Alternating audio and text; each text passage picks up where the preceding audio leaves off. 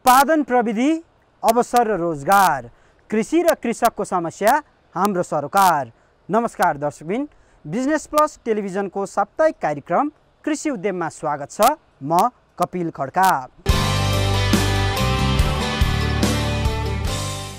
कृषि क्षेत्रको अवस्था, गतिविधि, प्रगति र समस्याहरू प्रस्तुत गर्ने क्रममा आजको कृषि उद्यमको श्रृङ्खलामा हामीले नेपालमा कफी खेती सम्बन्धी सामग्री लिएर उपस्थित भएका छौं। कफी प्रतिको मोह मानिसहरूमा बढ्दै गएको देखिन्छ। विश्वमा 25 मिलियन कृषकहरू कफी उत्पादनमा केन्द्रित भएका छन्। नेपालमा कफी व्यवसाय सुरु भएको 80 वर्ष भइसकेको छ। हाल 40 जिल्लामा कफीको व्यावसायिक खेती भइरहेको छ। कस्तो छ त नेपालमा कफीको इतिहास, हेरौँ यो रिपोर्टमा।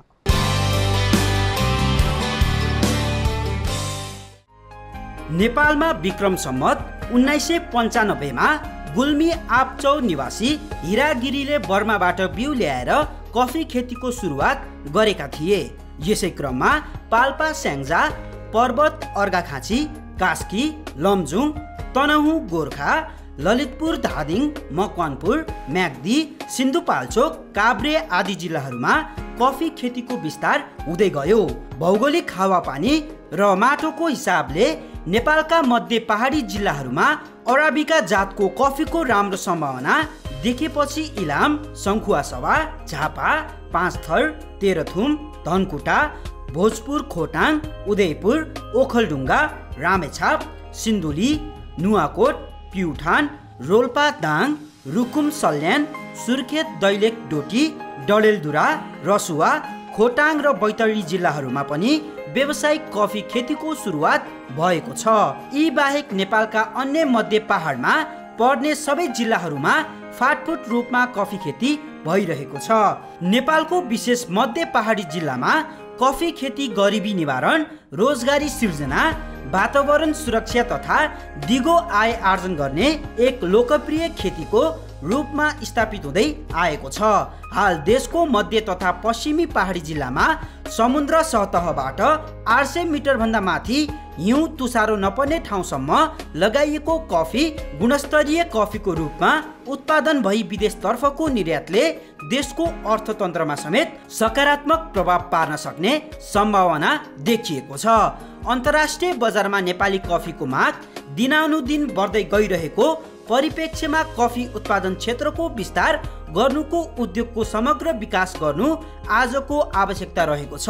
नेपालमा अहिले करिब 30,000 कृषकहरू प्रत्यक्ष र अप्रत्यक्ष रूपमा कफी खेतीमा लागेका छन्। 2072 को उत्पादन रेकर्ड अनुसार कुल 1760 हेक्टर क्षेत्रफलमा करिब 450 मेट्रिक टन ग्रिन बिन उत्पादन भएको छ। विश्व बजारमा नेपालबाट उत्पादित प्राङ्गारिक कफीको माग दिन प्रतिदिन बढिरहेको छ। कुल उत्पादन मध्ये 70% coffee Korea, Japan, America, Germany निर्यात हुने गरेको छ। अन्तर्राष्ट्रिय बजारमा नेपाली कफीको मागलाई हिसाब नै गर्ने हो भने वार्षिक 10,000 मेट्रिक टन भन्दा बढी रहेको छ। तर उत्पादन नै कम भएको कारण उक्त मागको 5% पनि निर्यात हुन नसकेको अवस्था छ। नेपाली कफी निर्यातबाट वार्षिक करिब 7.5 करोड वैदेशिक मुद्रा आर्जन गरेको छ। तर अन्य मुलुकहरूबाट 9 करोड बराबरको विभिन्न ब्रान्डको धुलो कफी नेपालमा आयात गरिन्छ। यसले के देखाउँछ भने अन्तर्राष्ट्रिय बजारमा मात्र नभई नेपाली बजारमा पनि नेपाली अर्ग्यानिक कफीको माग बढिरहेको छ।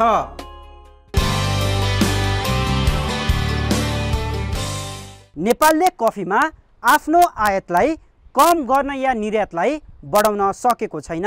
अहिले विश्व बजारमा कफीको अत्याधिक माग रहेको छ। यदि व्यावसायिक रूपमा ठुलो मात्रामा कफी उत्पादन गरेर निर्यात गर्न सके मात्र नेपालको व्यापार घाटा केही हदसम्म भए पनि कम हुन सक्छ। विगत लामो समयदेखि कफीको विकास, प्रवर्धन, उत्पादन, प्रशोधन र निर्यातमा काम गर्दै आउनुभएका हिमालयन अरबिका कफीका संस्थापक कफी विज्ञ DR.RAJ कुमार बन्जारासँगको कुराकानी लिएर आउनेछौँ। तर एकैछिनको विश्रामपछि कार्यक्रम कृषि उद्यम हेर्दै रहनुहोला।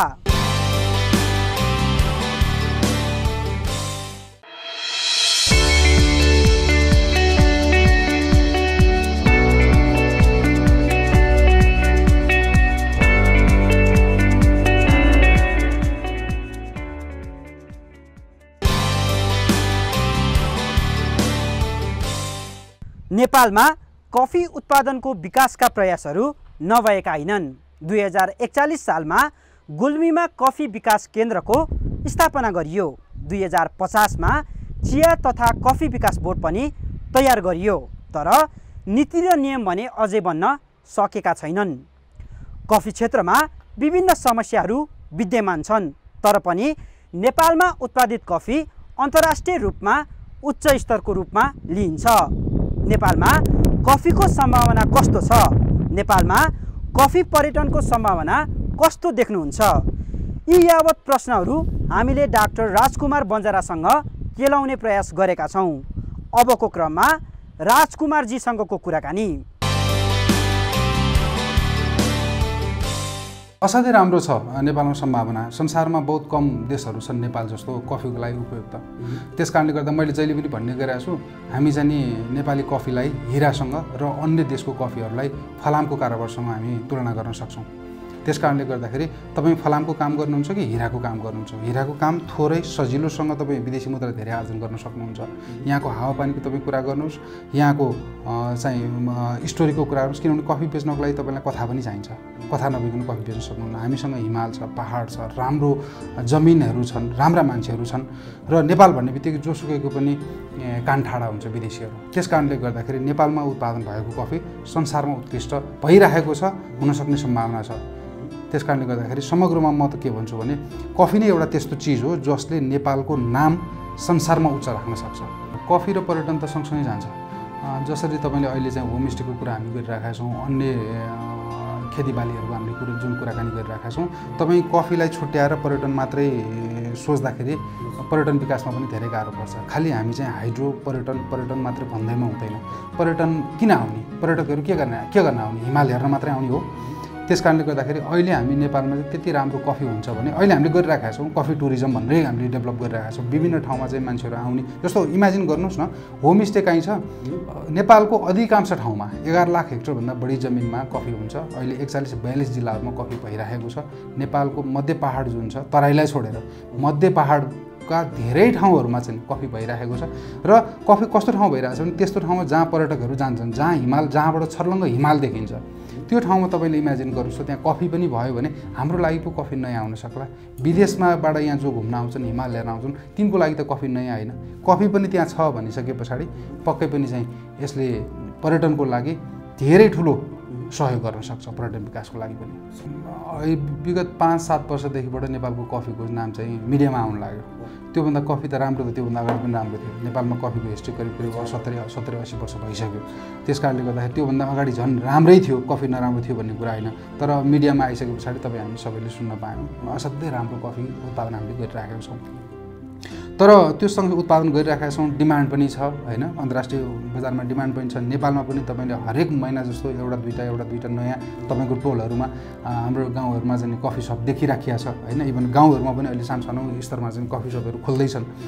तर कफीको चाहिँ हामीले अपेक्षित रूपमा कफीको उत्पादन चाहिँ बढ्न सकेको छैन। त्यसको कारण मलाई चाहिँ के लागिरहेको छ भने त्यसको कारण चाहिँ नि मूल कारण चाहिँ नि हामीले अवेर गरेका छैनौँ मान्छेहरूलाई र एउटा पुरानो कुनै एउटा कहावत अथवा कुनै बेलामा कफी बेच्न नसकेर कुनै एउटा किसानले आफ्नो झ्वाकमा कफीको बोट काट्यो, कफी बेच्न सकिनँ भनेको कुरालाई मिडियाले पनि अब अहिले फेरि मैले यही कुरो रिपिट गरेँ अनि मान्छेको दिमागमा यो कुरो परिरहेको छ, कफी बेच्न नसकिने चाहिँ बजार नपाइने हो कि भनेर।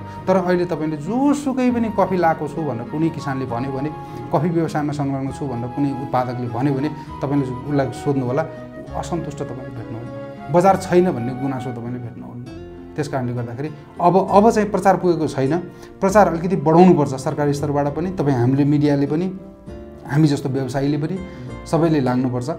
यो यदि प्रचार अलिकति राम्रो गर्ने हो भने कफीको सम्भावना, कफीको उत्पादकत्व बढ्न सक्छ र अहिले विगत 3-4 वर्षदेखि चाहिँ बढिरहेको छ। अब ख्याल गर्नु होला, 4 वर्ष पछाडि तपाईँ म फेरि यसै गरी कुरा गरियो भने यसको उत्पादन चाहिँ नि धेरै माथि, अहिलेभन्दा धेरै बढी तपाईँले देख्न पाउनुहुन्छ।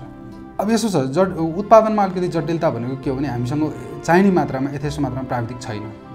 किनभने हामी सुरुदेखि नै हामी कफी खेती गर्ने मान्छे होइनौँ, कफी खेती थाहा छैन। यो त बिस्तारै चाहिँ अरूले कसैले सिकाइदिएको भरमा आएको र अब अहिले कुनै रोग लाग्यो फेरि हामीले कफीलाई के भनिरहेको छौँ भने अर्ग्यानिक कफी भनेर प्रवर्तन गरिरहेको छौँ नेपाल कफीलाई। अर्ग्यानिक कफी भनिसके पछाडि तपाईँले त्यसमा केमिकल फर्टिलाइजरहरू आदि इत्यादि हाल्न पाउनु भएन।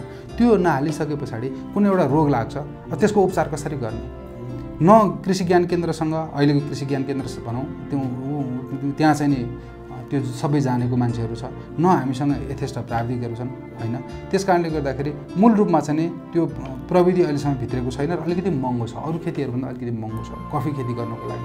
र अर्को कुरा के छ भने तपाईँ कफी खेती सुरु गरिसके पछाडि कम्तीमा पनि 4 वर्षसम्म तपाईँ कुर्नु पऱ्यो। आजको भोलि त कफी फल्दैन।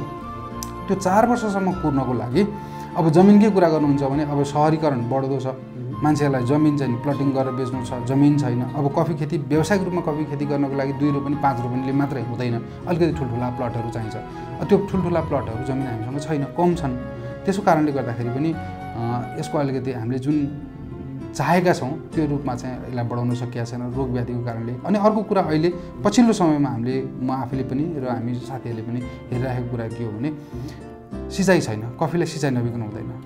पहिला केही समयमा कसरी त्यसलाई व्याख्या गरियो भने सिँचाइ नहुँदाखेरि पनि हुन्छ कफी भनेर भन्यो, तर त्यसो होइन। कफी भनेको लग्जरी प्लान्ट हो, उसलाई धेरै स्याहार सुसार चाहिन्छ। 25 रोपनी कफी खेती तपाईँले गर्नको लागि कम्तीमा पनि 3 देखि 5 वटा भैँसी पाल्नुपर्छ भन्ने अवधारणा चाहिन्छ। म कफी खेती मात्रै गर्छु भनेर सहरबाट पैसा तपाईँले लिएर गएर बारीमा पैसा खन्याएर कफी फल्दैन। त्यस कारणले गर्दाखेरि जब तपाईँले कफी सोच्नुहुन्छ भने इन्टिग्रेटेड फार्मिङ, त्यहाँ के बाख्रा पाल्न सक्नु होला अथवा भैँसी पाल्न सक्नु होला, मल कसरी, पानी कसरी, यो 2-3 कुराहरू चाहिँ तपाईँले हेर्नै पर्छ। हामीले चाहिँ बेसिकली के गरिरहेका छौँ भने जस्तो 2-3 कुराहरू हामीले गरेका छौँ। एउटा चाहिँ हामीले नेपालमा धेरै लामो समयदेखिबाट चाहिँ कुन जातको कफी हुन्छ, के जातको हो हामीले लगाइरहेको कफी भन्ने कुरो थाहा नभएर हाहाकार भयो। हामी खालि गुनासो मात्रै गरेर बस्यौँ। हामीले अहिले के गरिरहेका छौँ भने पब्लिकलाई पनि र हामी आफैले पनि अहिले ओल्ड कफी रिसर्च भन्ने छ अमेरिकामा।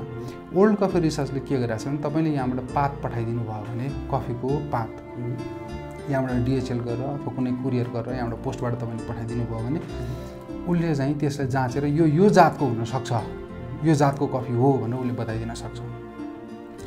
जबसम्म तपाईँले जात पहिचान गर्न सक्नुहुन्न तबसम्म तपाईँले त्यसको स्वादको बारेमा, त्यसको तपाईँले रोग व्याधि लाग्यो भने त्यसलाई उपचार गर्ने कुराहरूमा, निराकरण गर्ने कुराहरूमा तपाईँले त्यति सजिलोसँग त्यसलाई चाहिँ निराकरण गर्न सक्नुहुन्न। त्यस कारणले गर्दाखेरि अहिले हामीले हिमालयन अरेबिकाले के गरेका छौँ भने त्यसको दुःखलाई सहजीकरण गर्नको लागि हामीले त्यो एउटा मध्यस्थ भएर हामी यहाँबाट कसरी पात टिप्ने पनि त सिक्नु पऱ्यो नि। त्यो पात टिपेर हामीले बाहिर पठाउने गरेका छौँ।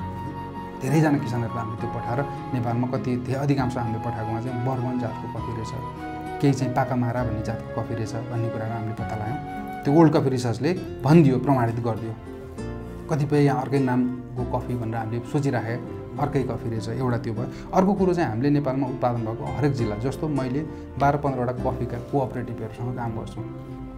लमजुङ जिल्ला भन्नुहोस्, काभ्रे भन्नुहोस्, सिन्धुपाल्चोक भन्नुहोस्, कास्की भन्नुहोस्, विभिन्न त्यो जिल्लाहरूबाट उत्पादन गरेको कफी मैले हरेक साल बाहिर पठाउँछु। बाहिर पठाएर त्यसलाई जसाउँछु, जाँच्ने भने त्यसको ग्रेडिङ गर्ने, स्कोरिङ गर्ने, र त्यो स्कोरिङ गरिसकेपछि मैले मेरो वेबसाइटमा पनि र पब्लिक हाम्रो प्रोग्रामहरू नै गरेर मैले त्यसलाई चाहिँ नि पब्लिक गराएको छु होइन। त्यो पब्लिक गराइसके पछाडि हाम्रो कफीको चाहिँ नि स्तर के रहेछ, कुन चाहिँ कफी कुन ठाउँको राम्रो रहेछ भन्ने कुराहरू थाहा पाउन सजिलो भयो। र कफीको त्यो थाहा भयो। र कफीको मूल्य भनेकै त्यसको गुणस्तरमा भर पर्ने चिज हो होइन। त्यस कारणले गर्दा त्यो हामीले गरिरहेका छौँ। विदेशी बजारमा मैले चाहिँ मेन फोकस गरिरहेको छ नि विदेशी बजारमा, किनभने यी फोकस गरेर यहाँ गर्दाखेरि म व्यक्ति धनी हुन सकौँला, तपाईँको खल्तीको पैसा मेरो खल्तीमा आउँछ। तर मैले यहाँबाट बाहिर एक्सपोर्ट गरेँ भने त हामी सबैलाई हुने गरी नेपालमा हुँदै नभएको बाहिरको पैसा आयो नि त। यहाँबाट मैले 1 टन कफी पठाउनु भनेको तपाईँको 1 टन माटो हो नि त, हाम्रो बारीको माटोबाट कफीको दिउल बनायो हो होइन त। त्यही 1 टन माटो पठाएको हो नि। त्यो 1 टन माटो पठाउँदाखेरि तपाईँ चाहिँ 15-20 लाख 30 लाख 50 लाख रुपियाँ तपाईँ ल्याउन सक्नुहुन्छ भने, र हाम्रो जस्तो एउटा सामान्य कम्पनीले वर्षमा चाहिँ 2-4 करोड रुपियाँ चाहिँ नेपालमा हुँदै नभएको पैसा भित्राउन सक्छ भने त्यसमध्येको केही रकम पो मेरो खल्तीमा जाला, त्यसबाट 10-20 लाख रुपियाँ जाला, बाँकी त कम्युनिटीमा गयो। कफी अहिलेसम्म संसारमा प्रतिबन्ध नलागेको एउटा साइकोएक्टिभ ड्रग्स हो होइन। कफी र चियामा मूल रूपमा के फरक छ भने कफीमा क्याफेन हुन्छ, चियामा निकोटिन हुन्छ, जसरी चुरोटमा निकोटिन हुन्छ। अब यसलाई आफू अनुकूल व्याख्या गरिन्छ। कफी खाएर कोहीलाई साह्रै पर्दैन होइन। कफी भनेको हामीले त्यही साइकोएक्टिभ ड्रग्सको रूपमा हैन आफूलाई फुर्तिलो बनाउनको लागि खाने हो यसमा म्याग्नेसियम हुन्छ यसमा पोटासियम हुन्छ यसमा सोडियम हुन्छ त्यसकारणले गर्दा सोडियम धेरै हुने बित्तिकै सोडियम धेरै चाहिँ रायोको सागमा पनि हुन्छ त्यसकारणले गर्दाखेरि तपाईलाई चाहिँ मुटुको रोग छ अथवा चाहिँ अन्य किसिमको त्यस्तो केही रोग छ ब्लड प्रेसर हाई छ भने सोडियम भएको चिज कोही पनि खानु भएन कफी मात्रै हैन रायोको साग पनि खानु भएन तर अब यसले चाहिँ फाइदा गर्छ यो खायो भने चाहिँ यो पोषण तत्त्व त होइन फेरि त्यसकारणले गर्दा आफ्नो अनुकूल व्याख्या गरिया हो दिनको 2-4 कप कफी वयस्क मान्छेले कालो कफी खानु भनेको चाहिँ शरीरको लागि राम्रो गर्छ भन्ने विभिन्न अध्ययनहरूले देखाएको छ हाम्रो कफी महँगो हो तर के भन्नुपर्छ भने हामीले केलाई महँगो भन्ने एउटा साधारण कुरा लिनुस् न तपाईले अहिले कुनै एउटा ठुलो खालको रेस्टुरेन्टमा गएर मोमो नेपालीहरु सबैको लागि चाहिँ एउटा मन पराउने चीज भएको भने मोमोको उदाहरण दिएको राम्रो रेस्टुरेन्टमा गएर खानु हो भने 250 रुपैयाँ 300 रुपैयाँ पर प्लेट लिएलान् त्यही मोमो त्यही चिकन मोमोकै कुरा गर्नुस् अथवा कुनै भेजिटेबल बफकै कुरा गर्नुस् अन्य ठाउँमा गएर तपाईले खाँदा 70-80 रुपैयाँ नि खान पाउनुहुन्छ त्यही पिठो छ त्यही मासु छ हैन त्यसकारणले गर्दाखेरि यो हाम्रो कफी पनि त्यसमा सबै गुणस्तरको कुरा हो त्यसकारणले गर्दाखेरि तपाई कुनसँग कम्पेयर गर्ने हाम्रो कफी महँगो होइन हाम्रो कफी भन्दा धेरै महँगो कफीहरु संसारमा बिकिरहेको छ त्यसकारणले गर्दा तपाई असाध्यै राम्रो कफी दिइराख्नु भएको छ भने तपाईले किसानलाई पनि तपाईलाई यो कुरा तपाईले भन्दाखेरि तपाईलाई पनि खुसी लाग्छ सुन्दाखेरि पनि खुसी लाग्छ मान्छे अन्य हाम्रो साथीहरुले सुन्दा नि मजा लाग्छ कि नेपालमा अहिले प्रति केजी फ्रेश चेरी भन्छौं हामी बोटबाट टिप्दै गएर किसानले टिप्ने फ्रेश चेरी कफी त्यसको प्रति किलो चाहिँ 80 देखि 90 रुपैयाँ प्रति किलो पर्छ त्यो भनेको 80-90 US डलर सेन्ट हो नि त प्रति केजी हैन त्यो संसारको कुनै पनि मुलुकमा फ्रेश चेरीको लागि 80-90 सेन्ट प्रति किलो कहीँ पनि छैन त्यसकारणले गर्दा पैसा त हेर्नुस् जति भए पनि पुग्दैन त्यसको सट्टा 80-90 सेन्टको सट्टा 80-90 डलरै प्रति किलो दिने हो भने पनि पैसा पुग्दैन मान्छेको इच्छा आकांक्षा त असीमित हुन्छ तर त्यति पैसा अहिलेसम्म कसैले पनि पाएको छैन भन्नुको मतलब फ्रेश चेरीको 80-90 रुपैयाँ प्रति किलो कसैले संसारमा कुनै पनि मुलुकले पाएको छैन भन्नुको मतलब हाम्रो किसानले त्यो पाइरहेको छ त्यसकारणले गर्दा किसानले पनि त्यो पाइरहेको छ त्यही अनुसार क्वालिटीको उत्पादन गरिरहेको छ र त्यही अनुसार जबसम्म हामीसँग किन्ने मान्छेहरु छन् त्यो गुणस्तरलाई त्यो कोही पागल छ र कसैले चाहिँ गुणस्तर यदि राम्रो रहेछ भने एकचोटी पो किन्ला त दोहोऱ्याइदिएर किन्छ र किन्दैन जब दोहोऱ्याइदिएर उनीहरूले त्यही किनिरहेका छन् भनेदेखि तपाई हामीले यो कुरा ख्याल गर्नुपर्छ हाम्रो कफीको गुणस्तर राम्रो रहेछ हामीले राम्रो दिएर छौं तर यो सँगसँगै के हो भने अब चाहिँ अहिले जुन छ अहिलेको अवस्थामा हामी स्याचुरेटेड पोइन्टमा पुग्यौं यदि यो भन्दा पनि अब भाव हामीले बढाउने हो भने चाहिँ अब नेपालको कफी मानिलिनुस् एउटा चाहिँ बक्सिङको रिङ भयो नि त्यो रिङको हामी अन्तिम घेरामा छौं यदि यो भन्दा भाव अलिकति मात्रै पनि बढ्ने हो भने त्यो घेरा भन्दा हामी बाहिर हुन्छौं त्यो घेरा भनेको अन्तर्राष्ट्रिय स्पेशलिटी कफीको मार्केटको घेरा हो त्यो मार्केटबाट हामी बाहिर हुन्छौं त्यसकारणले गर्दाखेरि हामी कम्पिटिसनमा रहिरहनु छ भने यो क्वालिटीलाई कम नगरिकन यो क्वालिटीलाई अझ वृद्धि गर्दै पैसा जुन छ मूल्यलाई चाहिँ स्थिर राख्नै जरुरी छ अब पनि यो भन्दा माथि गइयो भनेदेखि हामी विश्व स्पेशलिटी कफी बजारबाट बाहिर हिँड्छौं त्यसपछि कफीलाई त तपाई ढिँडो पकाएर खाने होइन अनि त्यसपछि चाहिँ तपाईलाई गाह्रो पर्न आउँछ नेपालमा कफी यो मूल्यको कफी चाहिँ नेपालमा कन्ज्युम गर्न सक्दैन त्यसकारणले गर्दाखेरि यो कुरा चाहिँ तपाई हामी सबैले बुझ्नुपर्छ दुईटा कुरालाई हामीले सँगसँगै लिएर जानुपर्छ एउटा भनेको अहिलेको जुन उत्पादन छ त्यो उत्पादनलाई बढाउनुपर्छ किनभने हामीसँग माग छ उत्पादन हामीले पुर्याउन सकेका छैनौं तर उत्पादन बढाउँदैमा हामी उच्च गुणस्तरीय कफीलाई स्पेशलिटी कफी भन्छौं है त्यो एउटा टर्म हो स्पेशलिटी कफी स्पेशल होइन कि स्पेशलिटी कफी भन्छौं त्यो स्पेशलिटी कफी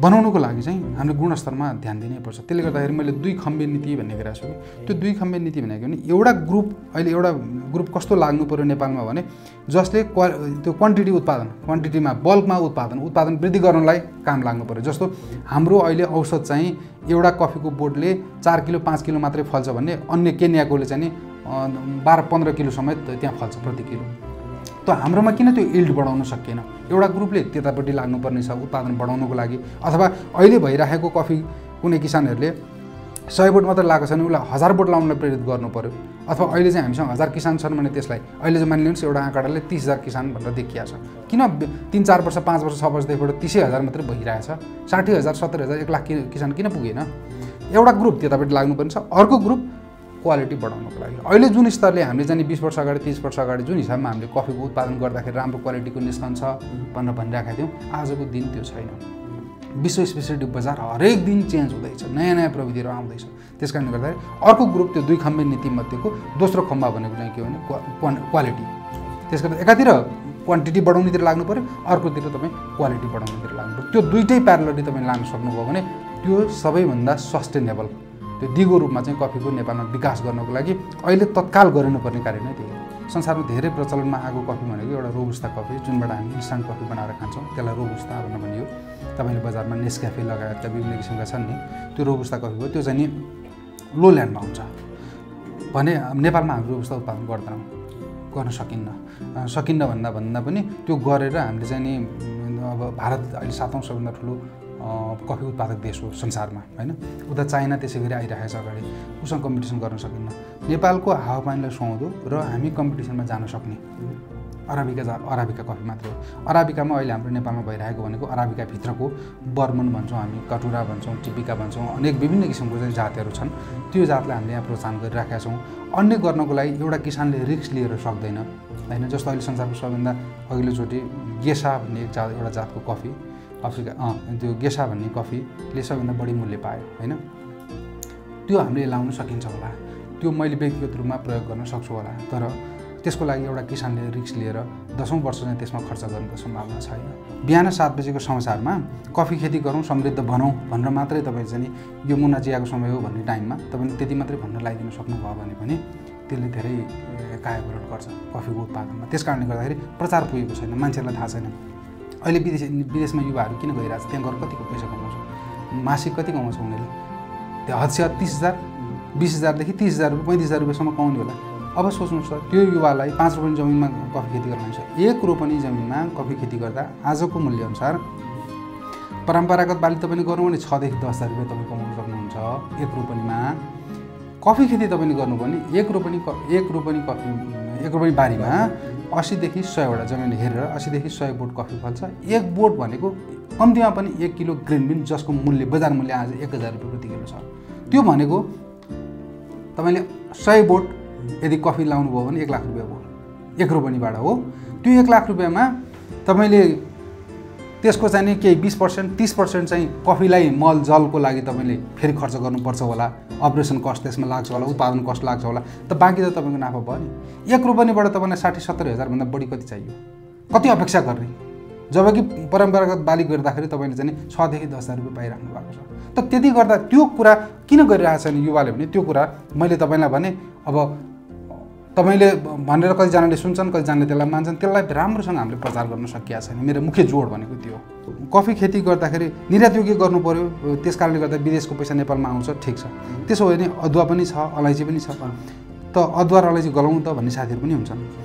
अदुवा, अलैँची र बाख्रा पालन अथवा बङ्गुर पालन र कफीलाई एकचोटि सर हेर्नुभयो भने बङ्गुर पालन, बाख्रा पालन तपाईँले गर्दाखेरि तपाईँको र मेरो खल्तीको पैसा मात्रै यताउता गयो, त्यसबाट तपाईँको र मेरो मात्रै इकोनोमी बढ्यो, राष्ट्रलाई नै बाहिरबाट केही पैसा आउन सकेन हो।